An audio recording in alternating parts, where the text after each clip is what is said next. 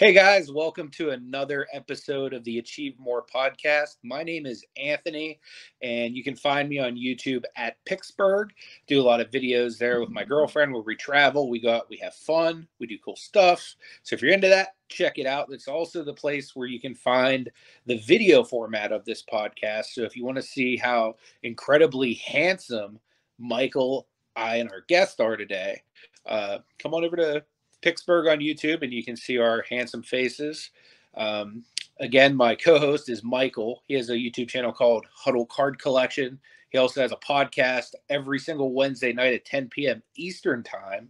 It's a live podcast. So if you guys really like podcasts and you want to interact, come over to Huddle Card Collection on Wednesday nights and take a look at Collecting Profit, which is now going to be on its 89th episode. Yeah. Great longevity. Michael, anything new going on over on Huddle Card Collection? Yeah, no, I mean, you summed it up right. I'll just add to the people that are listening. If you're into sports cards, whether it be, reselling, collecting, just talking about the hobby itself, come on over to Huddle Card. We'd love to have you. Yeah, it's a great time. Without further ado, guys, we bring on special guests every single week to the podcast. Without further ado, today we have Noah Healy on the podcast, and he does some really, really unique stuff, and he's an algorithmist. And Noah, without further ado, if you could introduce yourself and tell us what the heck an algorithmist does. Well, sure. So my name's Noah Healy. I studied engineering, wound up with a concentration in nuclear engineering back in the 90s, and then needed a job and got a job at a .com company that was here local. I'm in Charlottesville, Virginia. And so the sort of the engineering training kicked in. If you're going to be a professional, you should actually understand what it is that you're doing. And so I started reading all of the foundational papers, which on the internet, handily enough, are relatively easy to find, and have trained myself up into an expert on computational mathematics. So the structure of the algorithms that underlie the systems that we use.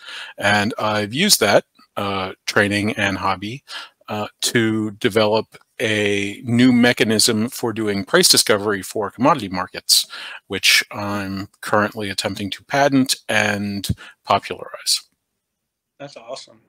So with that technology, like you talked about using algorithms to like populate things, could you describe that a little bit more, like kind of how the algorithm works, kind of what you're using it to do, like those type of things? I have a little bit of a background with setting up marketplaces and stuff in the sports card realm, so I might have a little bit of a idea of how that works, but for people listening that are just listening like, oh my god, algorithms, numbers, like how does this stuff work, could you kind of break it down in a simple way?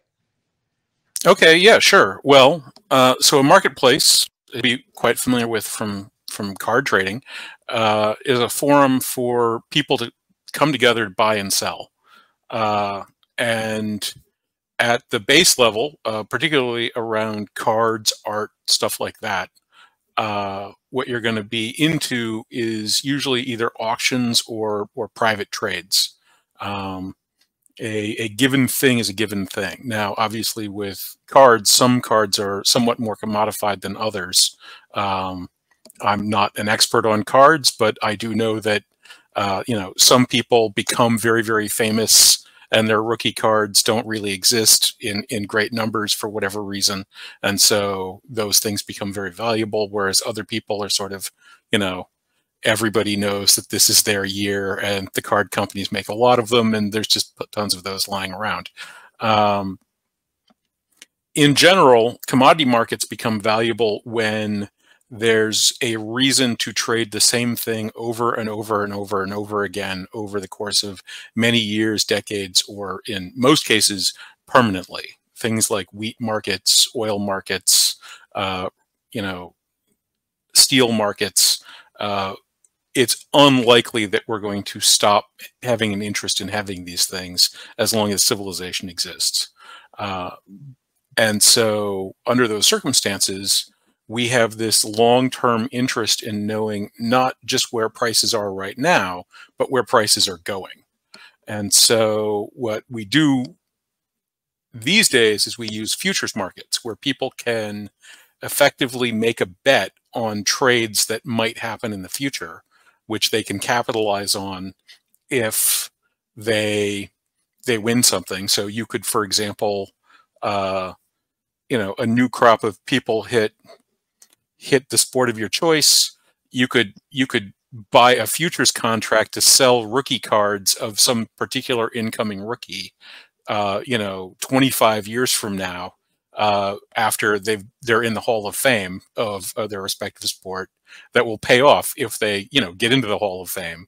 But then, in the likely event that you haven't correctly predicted this person's entire career, you'll eat whatever the downside of that bet is under those circumstances. This makes a lot more sense, again, for these systems where you are going to have an ongoing thing happening. So what happens for these kinds of markets is that what people are interested in is the ongoing price structure, not so much that prices are going to keep going up, because the price of food actually pretty much only goes up when inflation forces it to do that, or that it will keep going down, because that happens. There was a famous bet in the 70s between Paul Ehrlich and a economist from the Chicago School whose name escapes me, where they adjusted for inflation, and it turned out that the commodity basket that Ehrlich had picked had reduced in cost by, I think, somewhere between 30 and 40% over the course of a couple of decades, during which time human population had gone up by, I believe, more than 1 billion people. So technology allows us to make these things less expensive at the same time that we need more of them because there's more of us. And so what my algorithm does is it separates the trade into 3 pieces. There's a producer, or somebody that actually has the product. There's a consumer, somebody that wants the product and has cash. And then there's a negotiator role, which producers and consumers can play that role, but they are acting on behalf of the entire marketplace, not just themselves. And so the goal of the market is to integrate together all the negotiation positions into an overall market position that producers and consumers can meet somewhat in the same way that you buy grocery commodities. There's quoted prices. You don't really have any negotiating, lateral in them. It's just, are these prices good for you or not? If they are, you use as much of them as you can. If they aren't, you don't participate, and that's it. And the system essentially aligns those interests so that the exchanges that happen at the prices that are being negotiated pay off the people that negotiated those prices on a pro rata share based on how much of your information wound up being used by how many people and so on. So that entire system becomes a stable marketplace. Interesting. Why are algorithms needed? Well, algorithms turn out to be much more general and much more ubiquitous than we had previously expected. So there's a one-to-one relationship between mathematical proofs, algorithms, and all physical processes. So like when you start your car, you're actually proving a mathematical theorem. It's fairly technical and difficult to figure out what exact mathematical theorem you're proving, and you'd have to break down your car's components to work out what it was, but you are, in fact, doing that. So what algorithms do is essentially the same thing that machines do for us in physical space. Just as you can have a machine that is an engine and drives some shaft at a high rate of revolution and does a lot of work for you as a result of doing that, algorithms do the same thing in the space of information and imagination. And so it allows us to describe how to create machines that can do that processing for us. Oh, wow. How long does it take you to get into something like this professionally? Is this a more advanced type of career? It just seems like with all of the mathematics involved and stuff like that, this would be something that'd be more advanced. Well, so I did not study this in school. And in fairness to me, this is not something that they, in fact, teach in any college curricula that exist. Back in the 70s, 80s, and even 90s, there were some comp sci and programming degrees that had more of a focus on the mathematical end of things, but certainly since the aughts, there's been a strong movement towards basically trade school type training, even at places like MIT and Stanford, where there's a mass de-emphasis on these underlying ideas. And this is one of the reasons why a lot of very important problems that were effectively solved back in the 60s and 70s have been regressed by companies like Google and Amazon, who are doing things that waste enormous amounts of time and money, but they have the time and money to waste. So, you know, they just go ahead and do that. So in terms of what I had to go through, I'd say you're looking at probably in the neighborhood of a decade of reading and studying to pick up this particular brand of knowledge. However, I would say that it's something that is very broadly applicable, and it's a real shame. This is very important foundational knowledge which virtually doesn't exist, and it's led to a lot of very dumb things happening in our economy, and possibly to the destruction of our economy. In fact, it's that dumb, the things that are going on. As we get more into it, as more, I guess, a digital age, will algorithms be used in in a lot more aspects than they were previously? It seemed, you know, like, you know, is it going to get to the point where an algorithm is going to be used as to, I don't know, what should go on a shelf in a certain spot in a certain store? So I think the first thing, and I tell this to almost everybody who asks me questions like this, is that you need to fix your tenses, because that's already happened.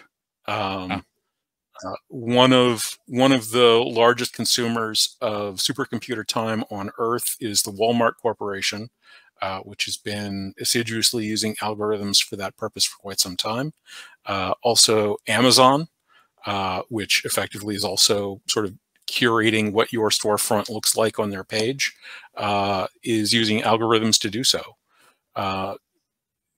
Companies like Facebook and Twitter and dating apps and so on are effectively using algorithms to intermediate interpersonal relationships at the fundamental level. I mean, there are families that are held together by Facebook, and that's pretty awful considering how evil that corporation is. So the algorithms, we have already fully integrated them into our society. Unfortunately, we have not done so in ways that we, number one, understand, because like you, virtually everybody is like, well, what would happen if someday this thing that happened 25 years ago started? Well, it happened 25 years ago. The effects of these things are rather extraordinary. So something worth considering is that the financial sector has effectively been growing as a fraction of the total human economy roughly since the 70s, mid to late 70s, on a general increase. And that's also been the time of the computerization of the financial industry. So we had an algorithm that ran global finance that was the old market structure. And we started plugging computers and other algorithms into it in ways that, from an algorithmic analysis point of view, allows us to see that we, in fact, broke the marketplace. Unfortunately, the economics profession is not, in fact, trained in algorithmic analysis. And so they're largely focused on how to break the marketplace even harder than it already has been. And we've seen that with things like, if you ever heard of the Black-Scholes equation? I've heard of it. I'm not familiar with what, I mean, I've heard those words, but I haven't, you know. Sure. Well, so the Black-Scholes, Black and Scholes, and another guy whose name, again, escapes me, worked this thing out. They wound up getting the Econ Nobel. They also founded something called Long-Term Capital Management, which was a hedge fund dedicated to international currency exchange. And what the Black-Scholes equation says is that if your marketplace has a normal distribution, that's a bell curve distribution style variance attached to it, then those futures I was talking about before, where you could make a bet on like whether or not this guy's rookie card is going to become the GOAT or something like that, there's a way to value those things before the payoff happens. And it's a relatively complicated differential equation, but it gives you a number back out. So they were using that to project what the appropriate value price for currency futures would be, to do something called carry trades or similar types of ideas. Basically, if you've got two currencies and they're going to move relative to one another, you can buy the currency that's going to go up relative to the other one. You can go borrow currency in that, or borrow the other currency, convert over, let it go up, convert back, pay off your loan, and have money left over. And there's other ways that are more sophisticated to do this, but this basic idea is called the carry trade, and this is essentially how global currency arbitrage sort of keeps everybody's money kind of honest with one another. So these guys were doing that, and this is a thing that people who do this at enormous degrees of leverage, because they were the smartest guys in the world. They had an Econ Nobel. They had this equation that they were the only people that understood, that told them they just had solved the marketplace. They took on radically more leverage than anyone should ever have been allowed to possess.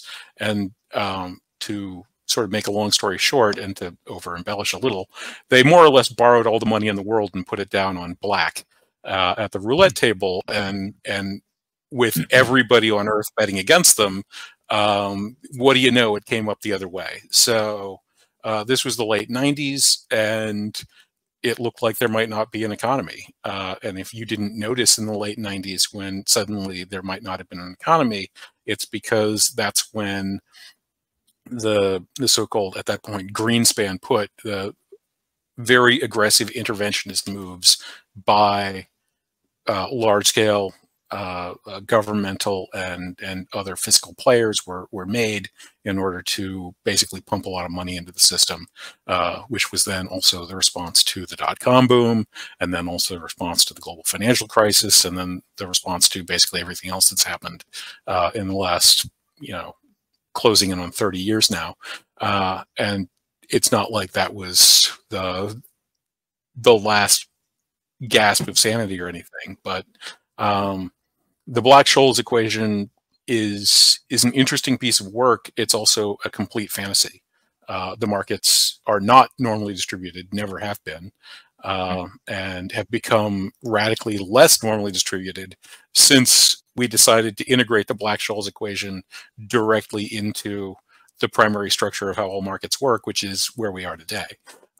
So all of that has basically driven the markets to becoming less and less valuable, which makes them more and more costly, which allows our financial players to take up more and more of the economy. And so that system is all the result of algorithms that frankly, even the people creating them don't understand hitting reality and determining the falsehoods intrinsic in their misunderstandings. When somebody's creating an algorithm, is it trial and error in the beginning, or does someone like kind of already have an idea of like how it's going to work? It's X, Y, and Z. It's cut and dry, or like some of these advanced ones, is it like, hey, I might have to like, because I'm semi familiar with coding and stuff like that. Sometimes you put a code in, you might have to adjust it so that it works with the rest of the line of code or something like that. Is this something that you have to account for when it comes to building algorithms, or is this something that doesn't affect any of that? So there definitely is trial and error, and there's a real difference between operating in theory and operating in practice. And so even if you have a well-developed algorithm, you can still make mistakes when you're coding it up. There's something called binary search, which if you have a big sorted list and you want to know whether or not some specific thing is in that big sorted list, one thing you can do, you guys look like you're old enough, you would still know what a phone book is. One thing you could do is just read through the phone book linearly until you get to the name you're looking for. And if the name you're looking for is Alex Adams, that might not be a bad strategy. But if you're looking for me or Michael, you might be doing this for a while. So what binary search says is, what if you know how long the list is? What if you go to the middle element of the list and figure out whether or not that element is the thing you're looking for? Because maybe it is, but probably not. But if it isn't, is it too high or too low? And if it's too high, then you've got a new high end. So you reset your list. Instead of being the front of the list and the back of the list, now you're doing the front of the list and the middle of the list. If it's too low, you reset the bottom end. Now you go the middle of the list to the top of the list, and you dump it back into the algorithm. And once again, you haven't seen it yet.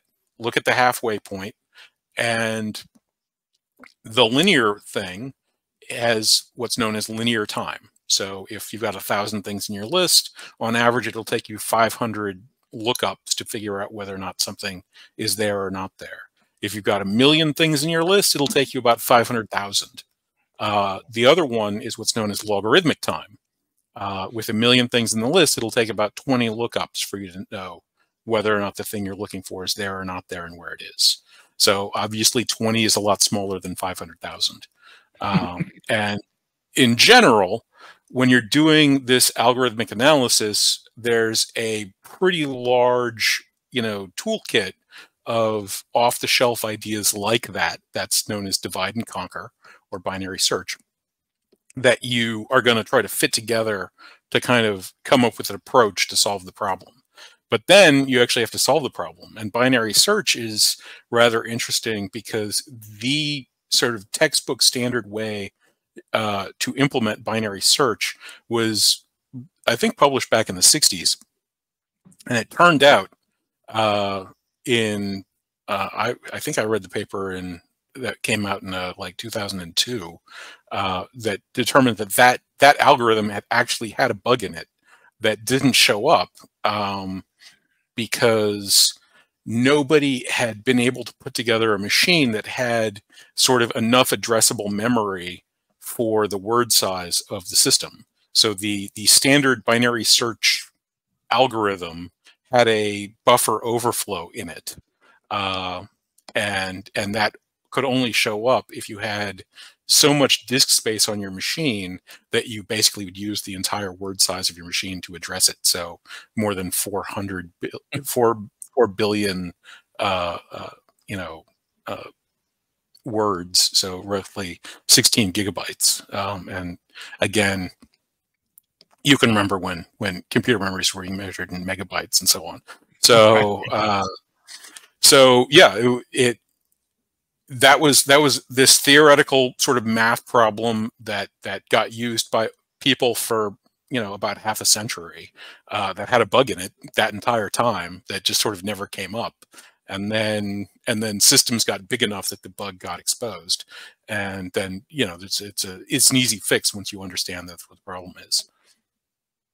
So in the commodities market, is the algorithm used to decide like when to invest, because hey, at this certain time in the future is going to be the best, or is it more of, hey, this is how this future is going to go, up and down for how about whatever time frame it is that an algorithm would work?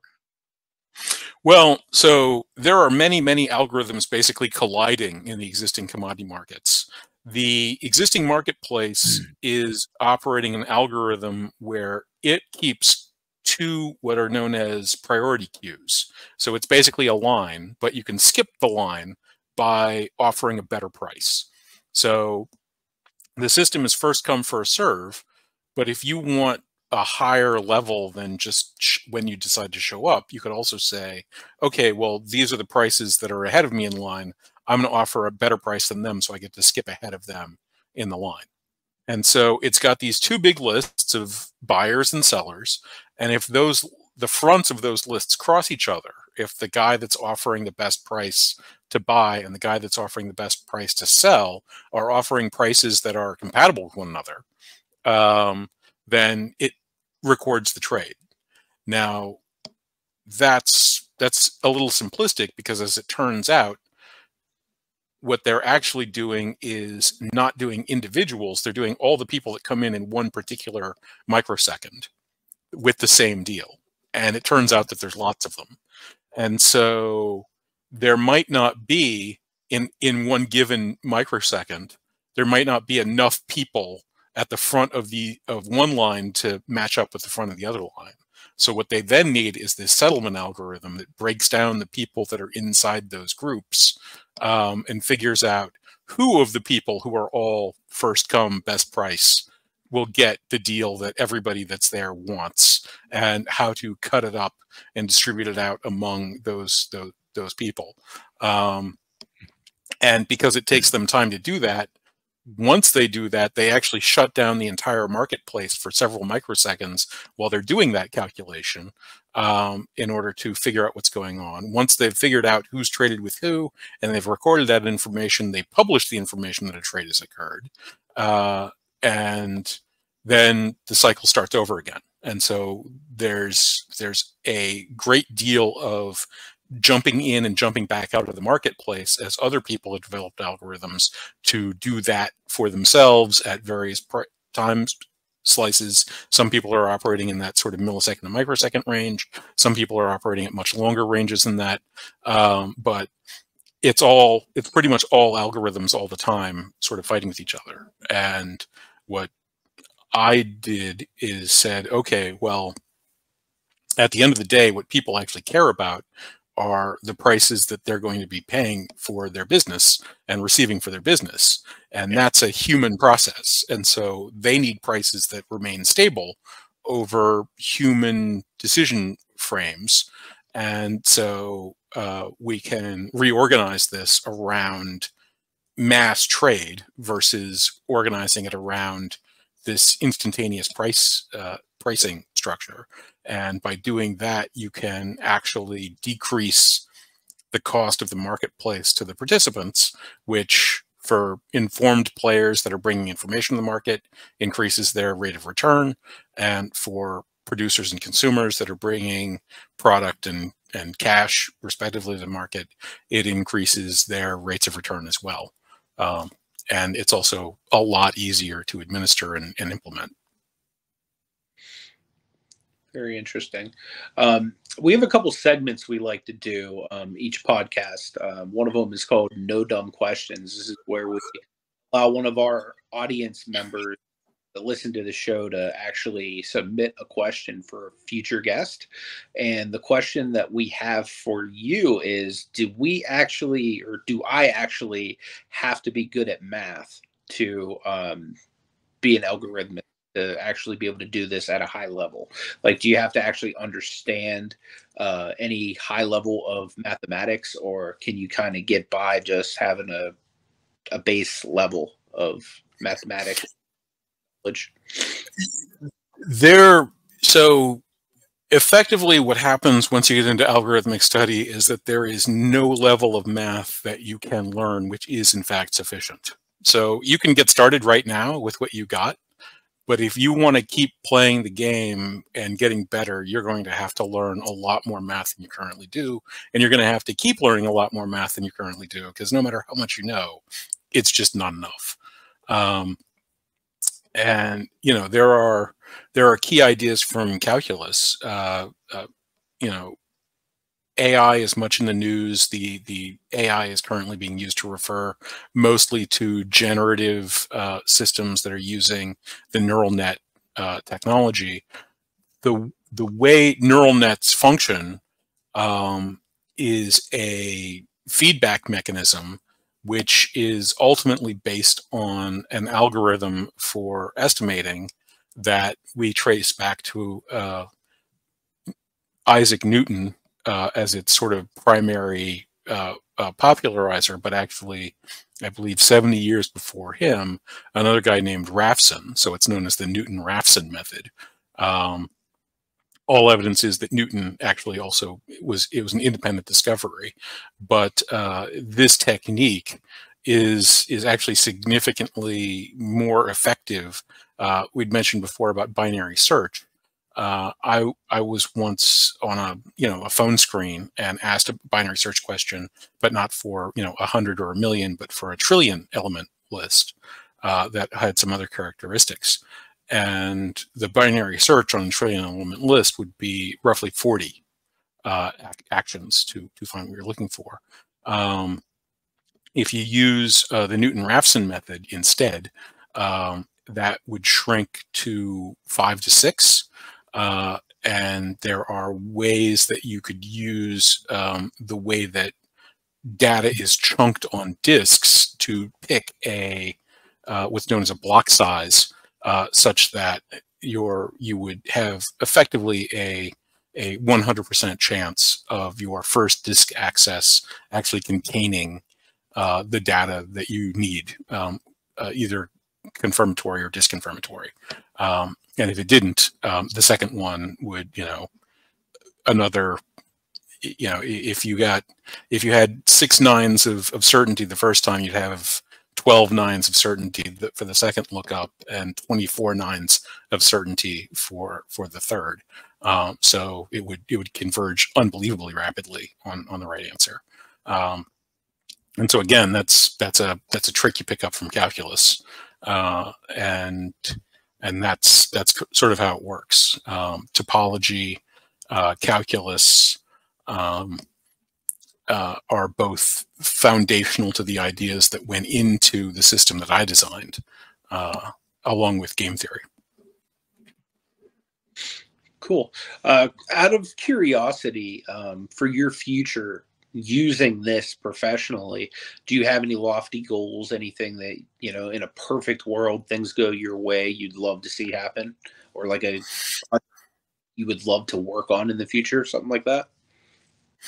Well, I mean, I'm absolutely convinced that computers are a bigger deal than steam engines, and that steam engines required a more or less total overhaul of the institutions that allowed civilization to exist in order to actually be used in ways that were valuable. And so I think that that's what we're looking at today. I think that unless our governments, religions, families, markets, and everything else get restructured in ways that are actually helpful, what we'll do instead is figure out how to use these machines in ways to rip those structures apart, and they will collapse and we'll have nothing to replace them with.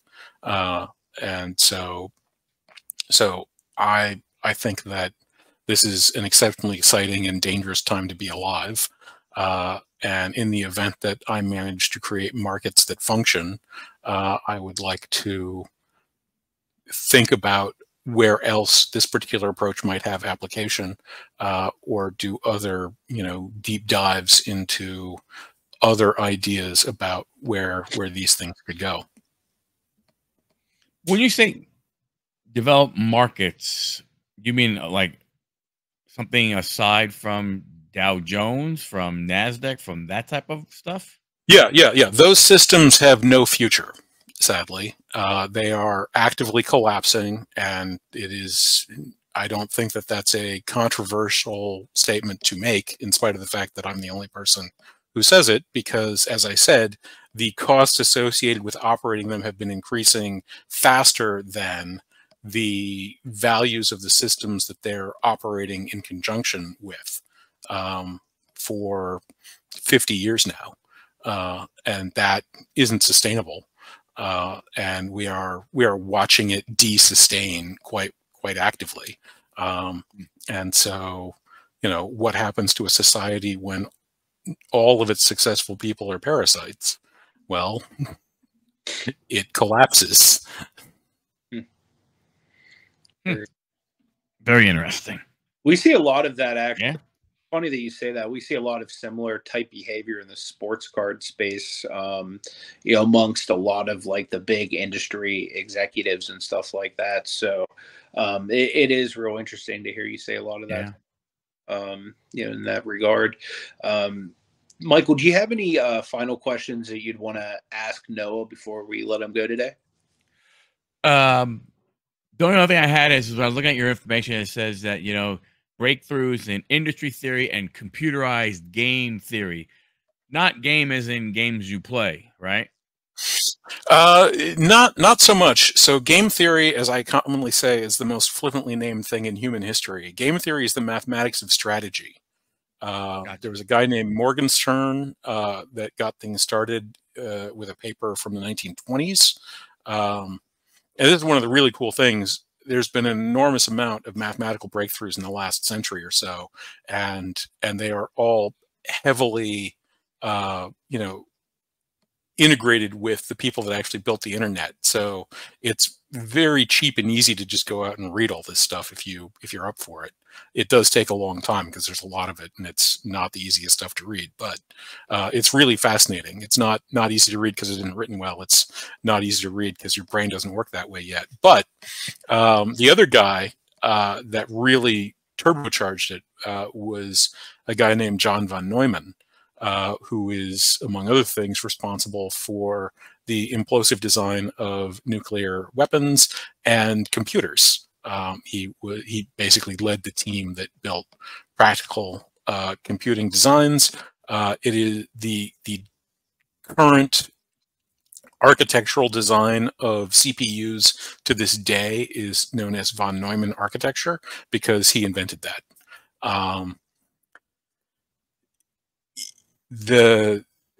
That work on strategy has some application to the kinds of games that people play.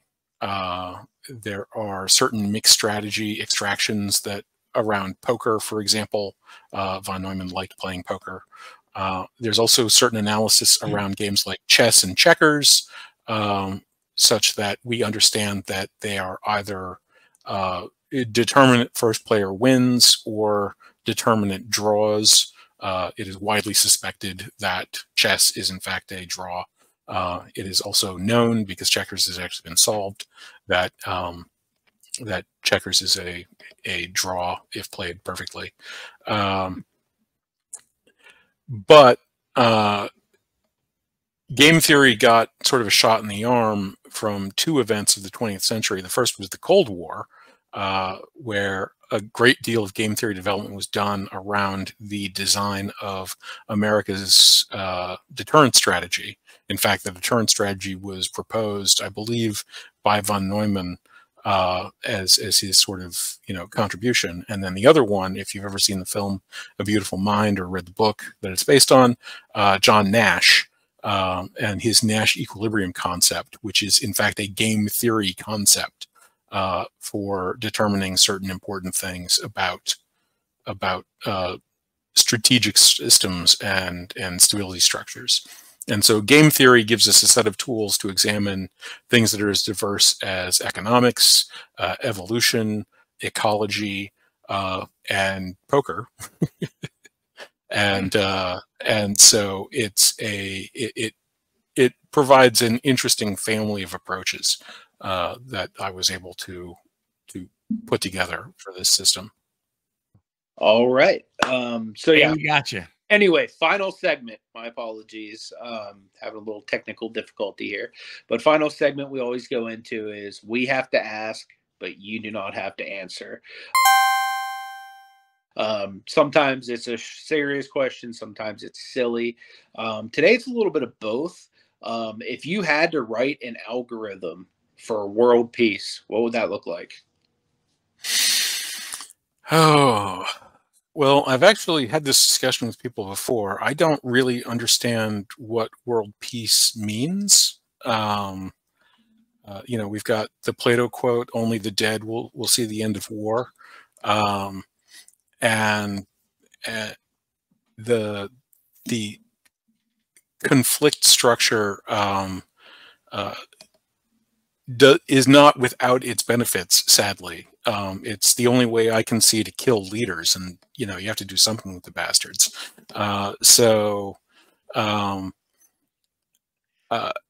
In the event that there are no human conflicts, would that result in basically people overstressing the environment to the point where everything just broke down? We live in a world of constraint, and while it is nice to operate within a lawful structure among people that don't lie and don't assault and don't kill and don't extort, I'm unaware of how to produce an external force that creates that. Like, humans are what we got. So if I were going to sort of do this seriously, it would have to start with the philosophers and theologians to operationalize ethics using the actual tools of computational logic. Because right now, unfortunately, while math has done an enormous amount of work to rescue itself from the sort of catastrophic breakthroughs of the early 20th century, and physics has done some work to rescue itself from the catastrophic breakthroughs of the early 20th century, the other important phases of our collective project have done no work whatsoever to deal with those problems and are presently operating purely in fantasy land. And you know, with people who are operating purely in fantasy land having all the bullets and all the money, you shouldn't be terribly surprised that unbelievably hideous things are happening all the time. I would hope that restoring some form of sense and structure to these things would help out matters in some way, but I couldn't say one way or another on that. I'm doing this in that hope, and you know, we'll see how far I get and how far all of us get. For sure. So that was a really great answer. I appreciate that. Is there anywhere that people watching this can follow you, or anything that you would like people to go and support? Well, absolutely. So I'm on LinkedIn. I'm Noah Healy there. There's also a website, coredis.com. You can learn more about my system. I started a petition. This is back when I thought the Patent Office wasn't even going to hear my plea for another year. Instead, they heard me a year ahead of schedule and came up with something that was entirely insane. So I'm currently trying to appeal that, but I am kind of using it as a barometer. So if people would like to sign that and perhaps, you know, at least stick a name next to encouragement of us having an economy someday, that would be great. It's up on change.org under CDM_patent. But yeah, like I said, you know, my work is on the web, and you can reach out and contact me. I'd be happy to talk to you. Awesome, man. Fantastic. Thank you so much for your time today. Yes. I appreciate it very much. Guys, again, make sure you go and connect with him on LinkedIn. If you have any questions, sign that petition. If you would, it'd be helpful for him. Again, we appreciate you joining us for another episode of Achieve More. Make sure you go over to Huddle Card Collection and check out Michael there. Come over to Picksburgh, check out me, and actually watch the video version of the podcast. We appreciate that. Until next week, guys, we hope you have wonderful day, and God bless you. Thanks, everybody. I'm from the city.